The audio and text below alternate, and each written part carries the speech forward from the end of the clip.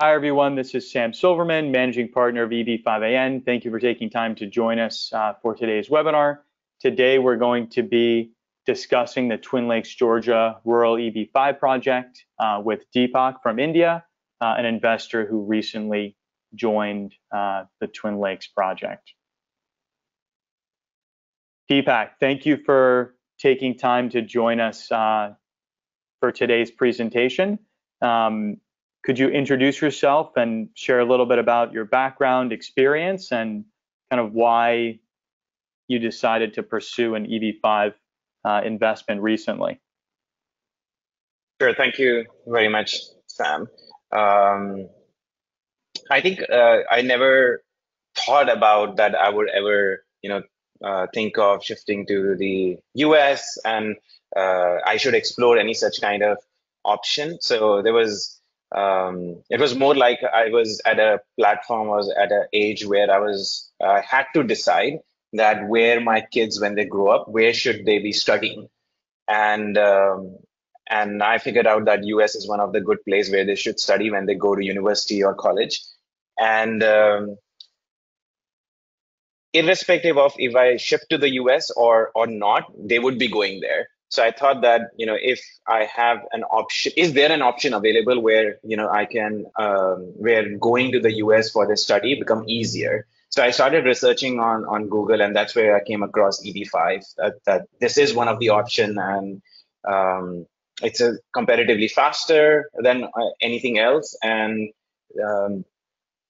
plus factor was more about that if I can have this and always have it as a backup with me, irrespective of these guys settle in US or not settle in US, they go to the US for study or not. So that's what basically made me attracted towards EB5.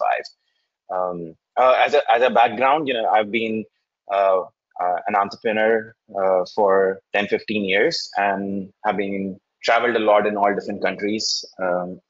And that's why I thought that maybe to get global exposure to my kids, because that would make them give an edge when they grow up and when they enter into industry. So that's how all of this came up. Got it. Got it. And so you were kind of researching online, how to have long-term education, kind of mobility in the US online, and then that's kind of how you stumbled across EB5 initially. Yes. Got it. Okay, so once you had kind of read about it and understood, oh, this is an option that actually may work, and kind of looked through the criteria, the timing, the capital required, the process, where did you go from there? What was kind of your next step after you decided, okay, this is something I do want to seriously look at? I think first time when I came across this option, it was more of a surprise for me. I thought that how could someone just invest X amount of money and get a green card?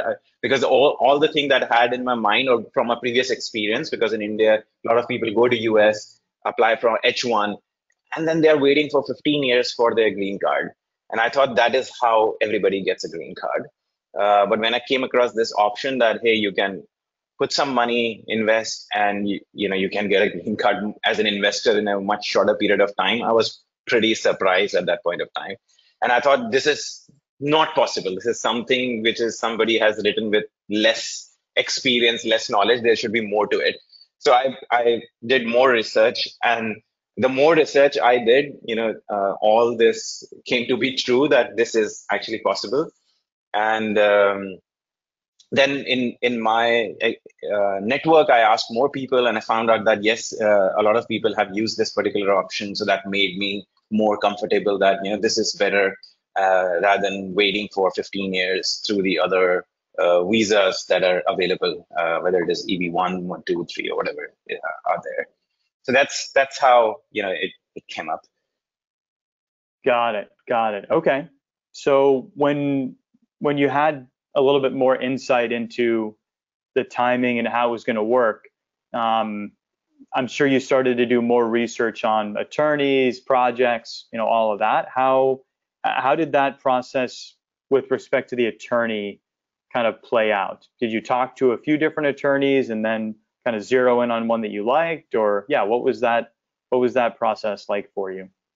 Yeah, I think how it started was I met someone in India who came to my office, and he met me and he said that, hey, we represent this organization, we help in EB5, and I think they were representing a particular EB5 projects, and he told me some information about it, and he says that I'm going to connect you with some of the attorneys which we work with, and he actually connected me with few attorneys, and they just sent me, a quote that, hey, we are going to charge you X amount of dollars, and then never got back to me with, do you have any questions? Do you want, are you facing any problem? Why you will work with us or not work with us? And I thought that, is this how all the attorneys are like that? Just send a quote, and until you don't say yes or don't pay them money in advance, they are not going to be considered about you. And that was pretty surprising.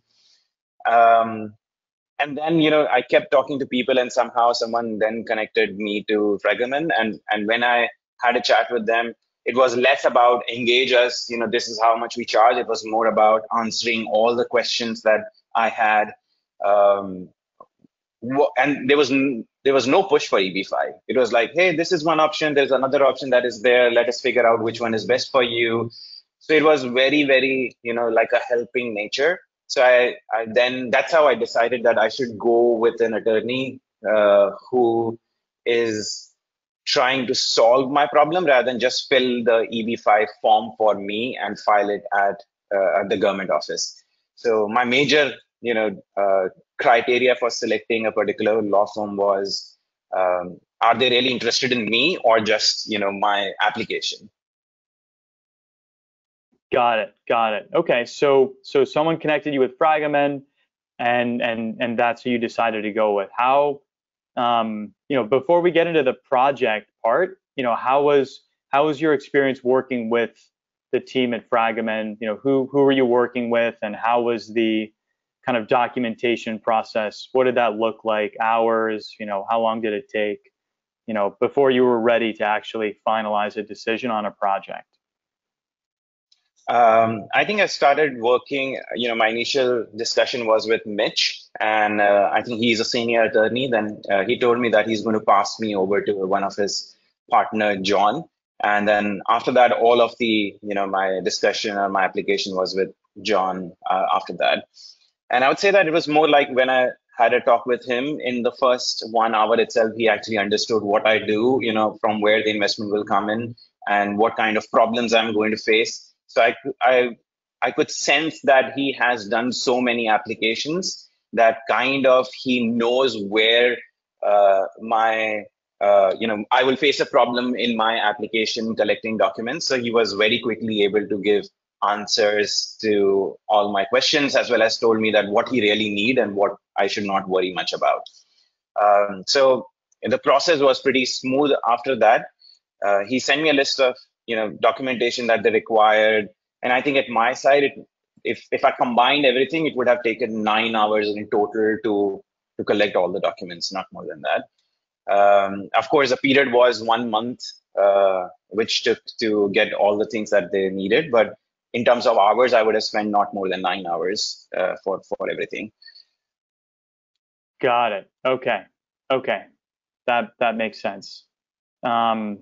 Okay. And having just gone through that experience of preparing the source of funds, working closely with Mitch and his team at Fragamen, what kind of general advice would you have for someone considering EB5, with respect to the attorney relationship? I think the first would be that the availability uh, of the immigration attorney. So when I say availability, that as I told you, when I talked to a couple of the others, they were not replying to my email. They were not interested in me client that much that they will ask me question if I was solving a problem or not. Because in between, when they send you a long list of documents that are required, not everything you will have it handy, yeah, and you will have a lot of questions that if this is not there, can this work, and things like that. And that particular attorney should be very should be available for answering all those questions within a day or within a 2 days, or get on the call. Here I found out that when I was working with John, he was quickly give me a call and answer, or he will tell me within 1 hour itself the answers to the question that I had. So that, Yep. I think that really create a huge difference, because when you're going through a process and you're investing a lot of money, anxiety is always there at every step, and you need someone who basically takes you through that anxiety and answers all the questions that you have. I think that plays a huge role, and of course, because this program, EB5 program, is there for years. If you have someone who has handled a lot of applications in past, kind of he knows what will be the problem that will come up with the government authorities based on his experience. So I would say that go with the one who has a lot of experience and has a personal people side of it, as compared to purely professional and I will charge you for all the hours that I spend with you. So I think those two things really mattered a lot to me personally. Got it. Okay, that makes sense. Responsiveness and getting those answers quickly to avoid a delay in getting the application ready is definitely a critical piece of why Yeah. one attorney would be a better fit than another. Okay. All right. So shifting gears, let's spend a few minutes talking about kind of EB5 projects. And I know, at the end of the day, selecting an EB5 project is obviously an investment and an allocation of capital. And yourself as a successful entrepreneur, I imagine that you make capital, investment decisions, allocation decisions, on a frequent basis, and you're always evaluating risk, return, and track record and likelihood of success. So, yeah, as you were, kind of starting the EB5 project research part of your experience, yeah, just kind of walk us through, yeah, how did that experience play out? How many projects did you look at, and what was your kind of framework, in terms of evaluating, what to focus on? Yeah, sure. So I think my criteria was very simple from the start, that if I'm investing my money, I want a project that gives me return and does not fail in a way. So I actually looked at all the projects and all the regional centers that are there. I had a talk with them, and my first preference was, of course, which has a less risk and has a good success rate. So I was inclined more towards urban, which is very obvious, because urban has a high would be having a high success rate. And I had a look at a lot of urban projects, and the next criteria I looked at was that it should not be a project which is just getting started, because if it's just getting started, it has a high chances of failure also. It not high chances of failure, but it has a high risk that it can stop at any point of time. There are a lot of factors through which it may not work out in the end. So I started removing the projects which are going to start after 1 or 2 years of the investment, because they're in a very initial planning stage. I wanted that, the construction has already started or it's half baked and things like that. So that reduced a lot to a very small number of projects in the end. But while I was going through it, I also came across some statistics that, I was tracking very closely some of the stats that were posted on the blogs, like Lucid Text, etc., where it was given that what is the current rate looks like, that if people are applying in urban, that how long it's going to take for you to get a green card. And in February, I came across that number has already reached 5 years. Estimated, nobody knows accurate, but it was reached 5 years. And from my research, it showed that the people who applied in EB5 before the old way, when 500K was the investment, they sometimes had to wait for 7 years and 10 years. I didn't want to get into that particular cycle of unknowingness that what is going to happen. So I quickly shifted from urban to the rural one. So yeah, I was very, very close to investing in one urban project, and I had to change it in February. So I came back to the scratch at zero, and then I started to look at all the rural ones. now when I was going through all the rural projects, there were many projects which were of mountains, for example, which would be building a resort or a hotel or things like that. Um, some had not, construction was not started. So again, I removed all the one where construction has not started to minimize the risk factor. Then I was less interested in resort because, resort was again of a type where it had a lot had to be done to make it successful. So then I removed all the resorts as well. And then in the end, I came across few projects which were left with, like the housing one, which was, the one which EB5 has Twin Lakes. So this was one of the one which was prominently, looking at as a one which had everything that I was looking at. So when I say everything, that means it has a very good history. It was not a blank site where it is projected that the houses are going to be made. It had people who had already invested and also got an approval on EB5. That means, that was also a plus factor. So all the things, it was very close to Atlanta downtown. That means, there are a lot of people who would be shifting. It is not going to get, it is not that far away land in mountains that nobody would want to buy a house over there. So there was, it was a high success kind of project that I found out. So in the end, I was actually, shortlisted to one was Twin Lakes, and there was one other project which was related to providing internet connection to the rural area. That is where when you ask about my business background, these were the two ones which I was very close to, and then I figured out that internet project which is going to take 5 to 6 years to finish, and based on my estimate, that it 5 to 6 years everywhere Starlink can come up and they can provide internet via satellite, and that project can go bust if this happens. So then I actually left that project because everything was good in that project in a way.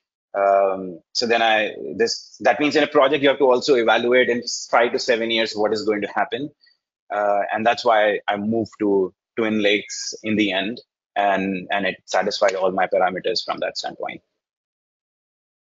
Got it. So rural ended up being a lot more important in your decision with the new data that came out. So that was fortuitous that you got a chance to see that current data, even though the visa bulletin is still showing as current. So that's really good.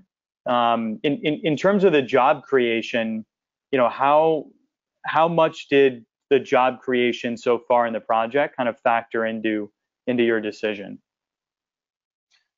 I think since this project already had a valid approval from the government, UCIS, so I thought that that would not be a problem for the follow-on extension of the project. So it was very little emphasis because I looked at the history to see that will this be a problem or not.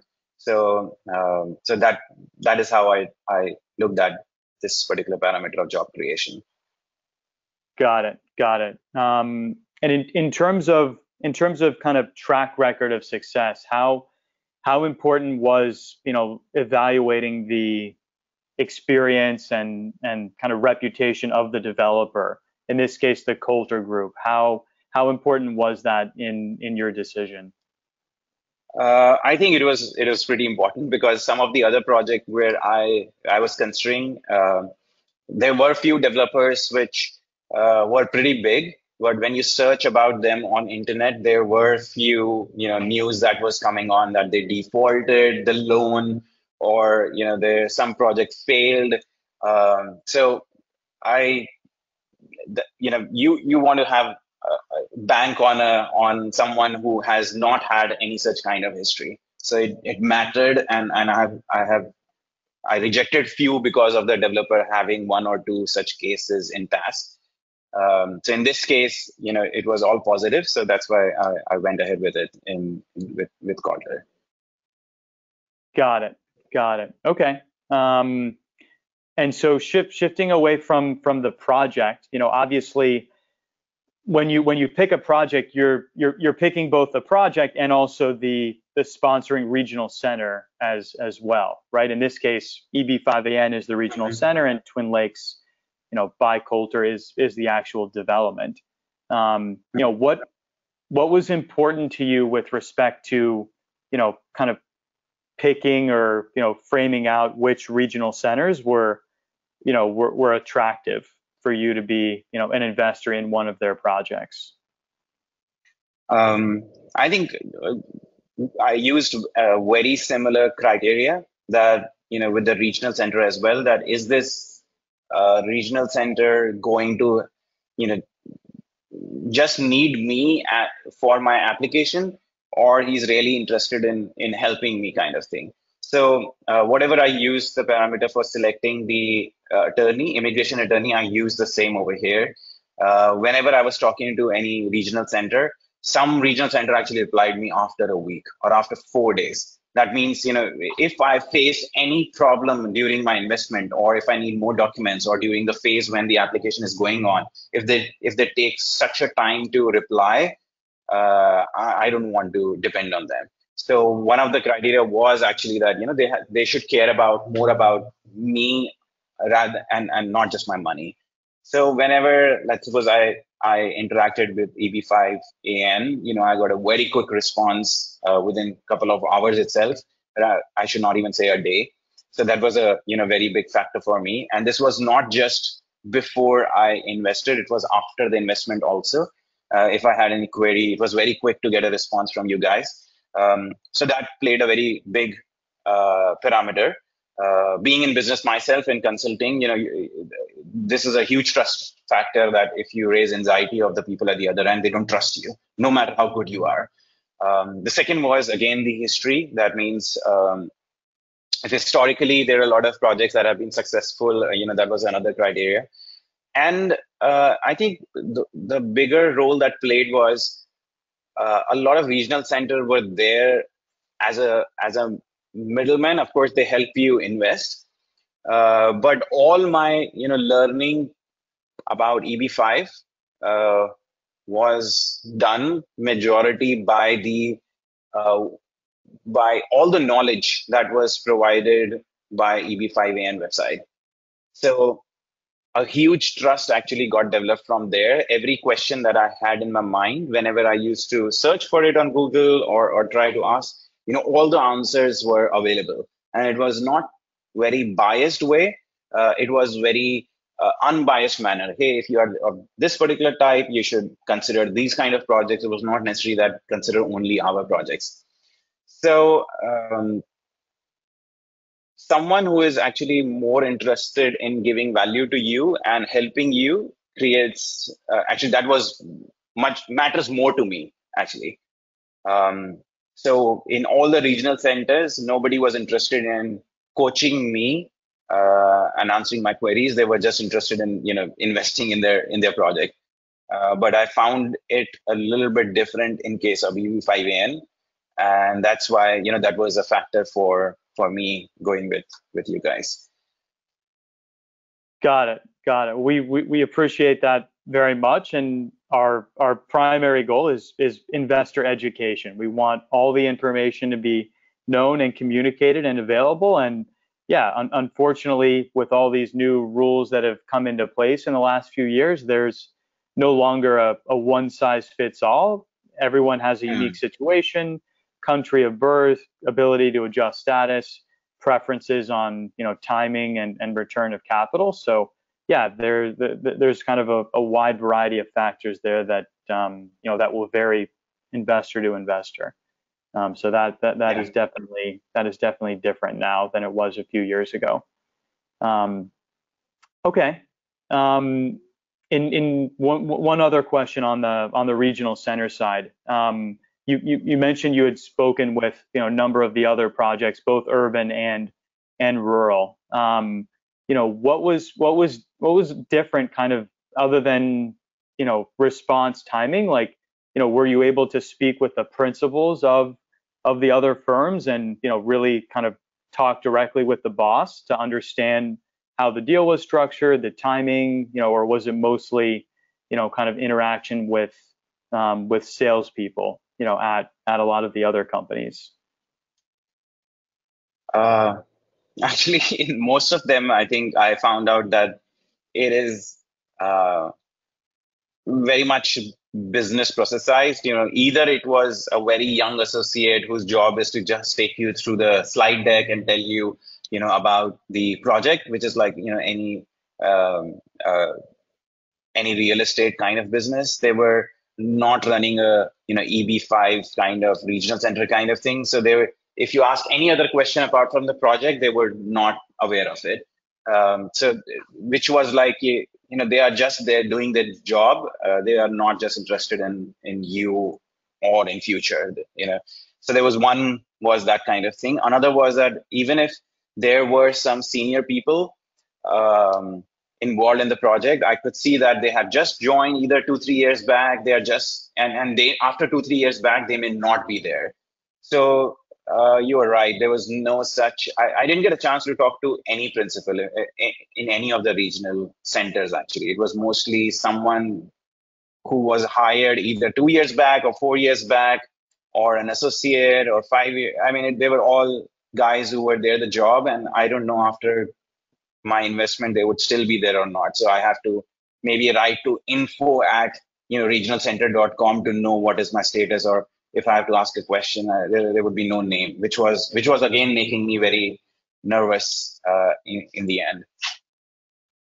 Which was not the case with here. Sam, I was interacting with you. You were very fast in replying to me and all that stuff, which boosted my confidence a lot. And that's how in my business also it was the same. If I'm working with a client, I'm myself always available there, and it gives them a huge confidence that the founders of the company are involved. That means nobody can screw them very easily. And because the founders take care of reputation a lot, they will not let any mistake slide, and which I found out a lot in you, found with you as well. I got the same vibe from you, and that attracted me more towards EB5AN. Got it. That makes sense. And yes, we're definitely very on top of communication. And yeah, we want people to feel comfortable and get the answers, directly from, the person making the decisions. That we look at that as table stakes for this type of an investment, this amount of money, this long of a relationship. That's critical. Mm. All right, great. So, having just gone through the process, in the last couple of months, what general advice would you have for new investors like you who are, seriously considering making an EB5 investment? Obviously, the projects available 3 months ago versus the projects that will be available in a few months from now, will be different, right? There will be a different landscape. Yeah. So keeping that in mind, what general tips would you have, for investors who are considering, making an EB5 investment in the near future? Um, I think I would say use something similar kind of mechanism, because when we invest, of course, we are investing in a project, but also investing in the people who are involved in the project. So it may be that in some cases, project may appear very, very lucrative, but I would still say that give 50% emphasis to the people who are involved in the project. If you can't talk to the people who are involved, and if they don't care about you, they can basically anytime screw you up, no matter how good the project or documents look like. So I would say that, hiring an attorney or hiring a project, give a lot of, at least 50% give emphasis to the people who are involved.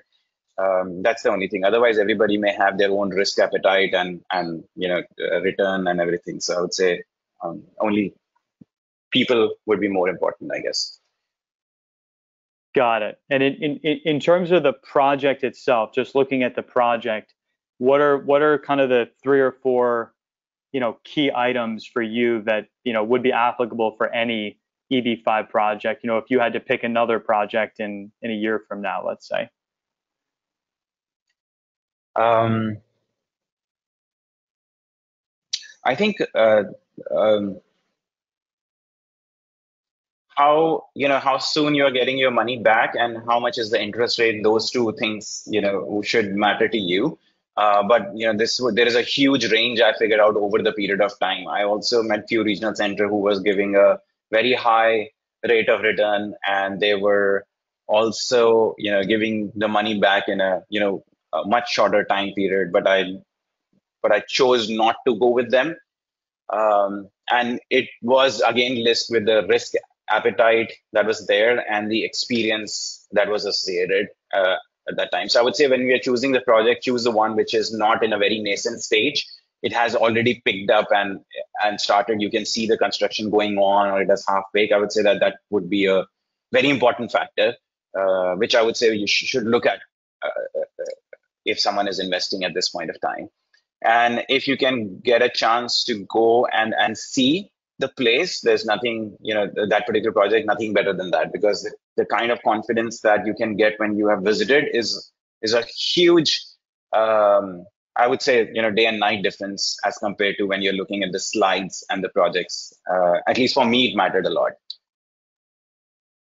Got it. Got it. Yeah. So we're very glad you got a chance to visit, and that I got a chance to sit down with you in person as well in Atlanta after your visit. So that was great. Um, Perfect. Thank you again for taking the time to spend with us today. You've shared a lot of advice and a lot of suggestions that I think a lot of our future clients watching this will benefit from. And yeah, we really appreciate your time and your confidence and your trust that you've put in EB5AN, me, and the Twin Lakes project. Yeah, really appreciate that, Sam. Um, I think the small things that was done during the course, created a very good experience. So, for example, just having a getting the documentation from you, for example, for the project where I had to fill in and sign. When I was subscribing for other project, they also sent me the same documentation, but I had to fill in everything in that documentation, my name, my passport number, and you have to fill it multiple times. Um, and I thought it's okay because when you're investing, you have to fill in all the details so that they're correct. But when I received from you similar kind of thing, it was already filled in. That means there was some guy who actually took my passport and all the details, and he filled all the places where my name had to be written, my passport number has to be written, and things like that. Now there was no need for you to do that. But it was like you wanted to remove all the friction points that would come up to me, and you're saving that particular time. It was such a subtle thing that most people ignore. So it was more of like having a in future also, if I face any problem, I'm assuming that there's the same kind of experience that I may get. So these subtle things, I think, matter a lot when you are working with someone who's really good. It's like you have you're working with a doctor, and if a doctor is taking care of very, very small things, he's a good doctor. So I would say it's very similar like that. So it was a very good experience working with you guys. Thank you. We really appreciate it, and yes, we've refined that intake process over the years, and it is frustrating to try to figure out a new document and where to fill what in, and so we've kind of streamlined that process into that key data form so that you fill it in once, and then our team, who's filled out hundreds of these, fills everything in, populates it all, and it's very simple and error free, and saves you time as well. Obviously, our investors are entrepreneurs. They're busy, they have other things to do, and so yeah, we want to kind of minimize that friction Yeah, and waste of time. yeah. So Perfect. there were many such examples, I think. So it was pretty good experience.